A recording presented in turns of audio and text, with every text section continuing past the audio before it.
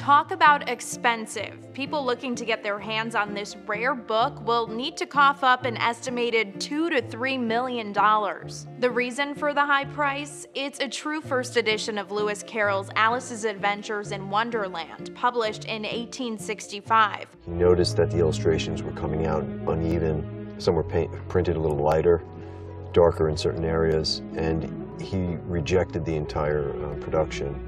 So because of that, they became excessively rare. Only 23 of them still exist, and 18 of them are in public institutions, according to Christie's, which will be auctioning off the book June 16th. The buyer will also get a photo of the girl who originally owned the book. Her father worked at Oxford University, where the book's author, Charles Dodgson, aka Lewis Carroll, was a mathematician. Carroll's the one who took the photo of the girl. Thankfully, those of us who don't have that kind of cash lying around still have a chance to see the book. It's currently on tour in Seattle and will make stops in San Francisco, Los Angeles, and New York before the lucky buyer gets their hands on it. For Newsy, I'm Lauren Stevenson.